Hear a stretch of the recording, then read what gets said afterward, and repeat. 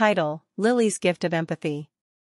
Once in a quaint village adorned with colorful houses and blooming gardens, there lived a young girl named Lily.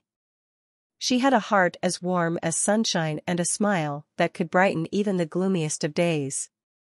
Lily was known for her caring nature and her ability to understand the feelings of others. One afternoon, while strolling through the village square, Lily noticed a girl sitting alone on a bench, her head down, and her shoulders slumped.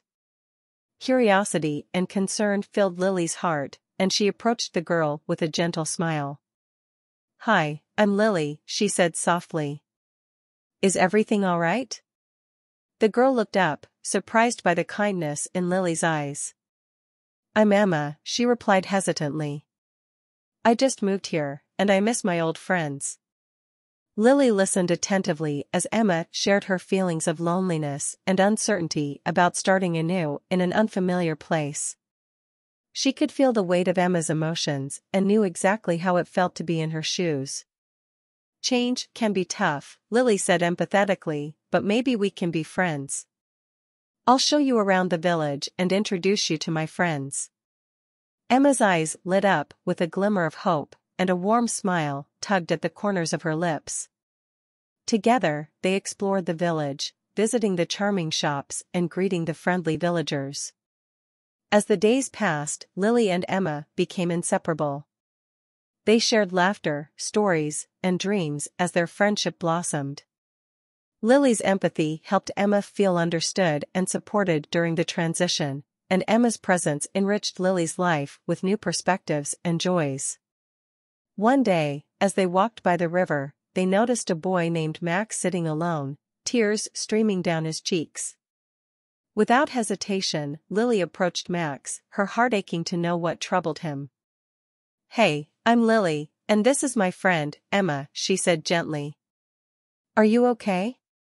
Max hesitated for a moment before he poured out his heart, telling them about the struggles he faced at school and how he felt like he didn't belong. Lily and Emma listened intently, offering words of comfort and understanding. "School can be tough sometimes," Lily said, "but we're here for you. You can talk to us anytime." With their empathy and support, Max began to feel a glimmer of hope. He realized that he wasn't alone and that he had friends who cared about him. As time went on, Lily's acts of empathy continued to ripple through the village. She noticed when others were feeling down, and she was quick to offer a kind word, a listening ear, or a helping hand. Her empathy touched the lives of many, making the village feel like a warm and compassionate community. Lily's gift of empathy didn't just make a difference in others' lives, it also enriched her own. She learned that by reaching out and understanding the feelings of others, she could create a beautiful tapestry of love and connection.